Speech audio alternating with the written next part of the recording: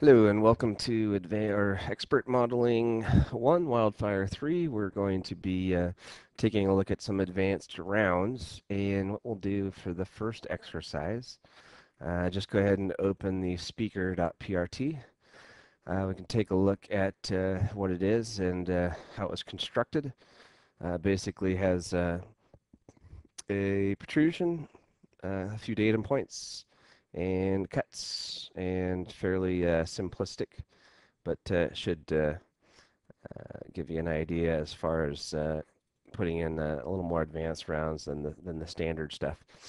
Make sure your datum points are on, and we'll go ahead and begin. What we'll want to do first is we're going to basically create some round sets around the speaker here. So we'll need to select the edge first. So select the overall model, and then that will allow you to select that edge. And then go ahead and select the round icon. From there, of course, you could do just a simple round and hit the green check and done, but we're actually going to be creating some variable rounds here. So click the sets button. And the way that we're looking at this, basically, this is the first set. This is the second set. That's the third set down there, and that's the fourth set up there. So first, this is actually going to be a variable round that transitions from 0.5 on both ends to 1 in the middle where those datum points are. So first thing we're going to want to do is change that value to 0.5. So that's a constant radius across there of 0.5. What you want to do then is right-click in here in the radius box and add another radius. It'll automatically select the references that it can create for that round, and then it'll specify 0.5 there as well. What we're going to want to do is add one more radius value in here, and you'll notice that it actually just arbitrarily places that in there. You could actually drag it around if you wanted to, but we're going to actually select a reference, and now that we have those datum points in there that we can select, I'll say select 0.0, and then we'll update that value to 1. So now you've actually got a variable radius going through there. It starts out at 0.5, it transitions to 1, then it goes back down to 0.5. So relatively easy, of course, but giving you an idea as far as creating a variable round.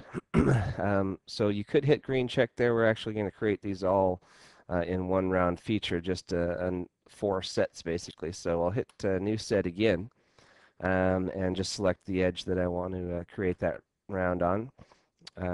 Once again, we're going to start off with a value of 0.5. Let's go ahead and right click and say add radius. So now we've got radius values specified at the ends there. And we'll add one more here. Give it a value of 1. And then to select, basically right now it's saying it's going by a ratio of 0.2, so basically 20% of that entire edge, it places that. So you can specify either a reference, or actually a ratio or a reference. In this example, we're going to want a reference, and I can select that point number 1, and then place that reference to our second or our third value there. Next, we'll go ahead and select new set, and we're going to take that top edge, and this one I believe we're going to want a value of 0.3, and then one more set down here, a value of 0.3 as well. So that takes care basically of all 4 of those edges, and there's of course some additional manipulation as far as if we want to create a little bit better transitions here. When I hit the green check and say done, you'll notice they aren't necessarily the nicest looking transitions there, but it does give you an example of utilizing multiple sets within a round as well as a variable round there. If I wanted to modify that, of course I could by selecting the edit definition of that round, and then we could go in and edit those values. Last part of the exercise, I believe we just wanted to make sure and create a shell out of there. So we'll go ahead and shell this out, and I'm actually just going to remove the inside surface there of the speakers. We'll give it a wall thickness of 0.25 and go ahead and hit the green check. and we should be looking at kind of a hollowed out speaker there. So once again, not necessarily the most complex round, and of course, I think if I was going to be doing this in an actually aesthetically pleasing uh, production environment, I would do something about this transition, making that look a little bit nicer. But once again, just to give you an idea of creating some a little more complex rounds than the standard single round.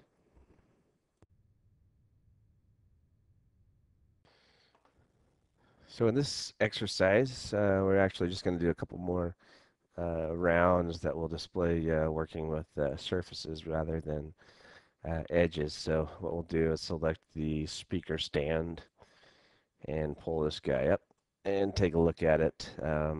Basically, um, talking a little bit about continuing rounds and edges. So what we're actually going to be doing is creating a round between that surface and that surface. And how we do that is of course just creating a round, but how it continues and how it terminates is really has to do a lot with the tangent edges that are along those surfaces. So just to give an example, we'll go ahead and create our first round. And the first one will be a round set. And we'll create or select our surfaces. We'll select that surface and then this bottom surface. And you'll notice that it creates that round along any tangent edge between those surfaces. So if we wanted to create the round to continue along there, these two surfaces here would need to have tangency or a round through there. Um, and we'll go ahead and create a new set, and let's do it with the other side. So we'll select that surface and that surface. So once again, you'll notice that the round continues up until that edge, and then it ends. What we may want to do is let's go ahead and just say green and check that just so you get an idea of what that looks like. Um, so we could always go through and if you did need a round going all the way through there, we could edit the definition of this and pull up our sets again, and then also potentially create a new set, maybe along this edge.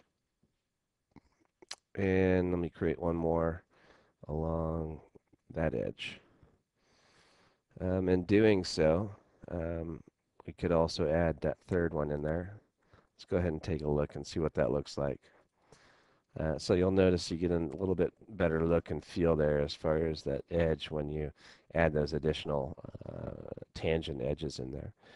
Now if we went back and edit this definition, and let's go over to our sets, and I'm just kind of winging this one just to see what this ends up looking like. Let's go ahead and actually let's cancel this, and we'll go ahead and delete this feature. We'll say OK. And I just want to see what we might get here if we kind of play around with these values. Let's see, those are 0.15.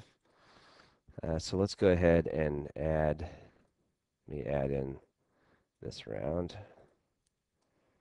Let's say 0.15. And let's go ahead and hold control down and select that other one and say good to go. So now let's go ahead and try that round again.